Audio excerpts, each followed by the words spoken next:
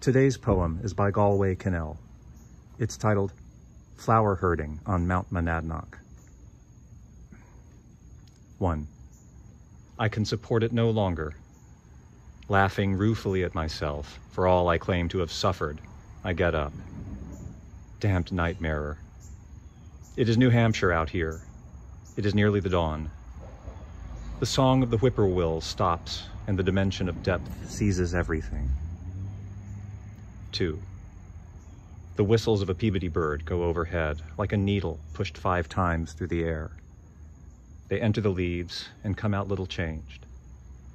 The air is so still that as they go off through the trees, the love songs of birds do not get any fainter. 3. The last memory I have is of a flower that cannot be touched, through the bloom of which all day fly crazed, missing bees. 4. As I climb, sweat gets up my nostrils.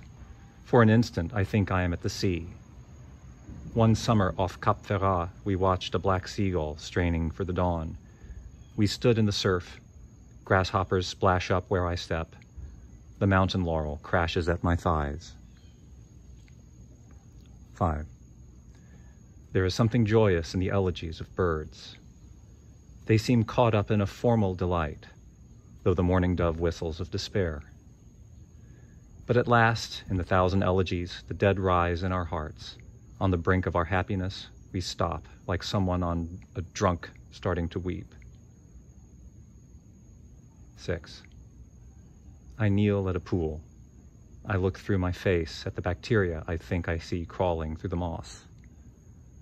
My face sees me. The water stirs.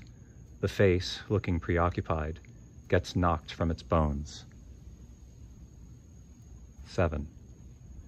I weighed 11 pounds at birth, having stayed on 2 extra weeks in the womb.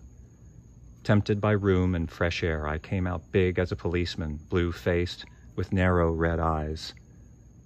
It was 8 days before the doctor would scare my mother with me. Turning and craning in the vines, I can make out through the leaves the old shimmering nothingness, the sky. 8. Green, scaly moose woods ascend, tenants of the shaken paradise. At every wind, last night's rain comes splattering from the leaves. It drops in flurries and lies there, the footsteps of some running start. 9. From a rock, a waterfall. A single trickle, like a strand of wire, breaks into beads halfway down.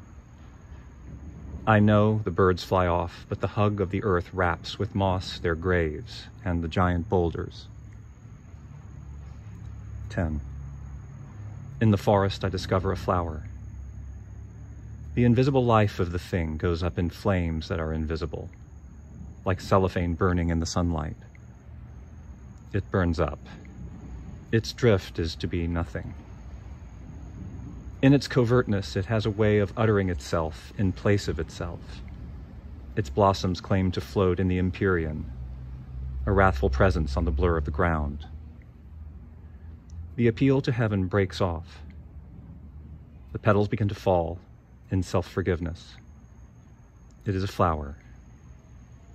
On this mountainside, it is dying.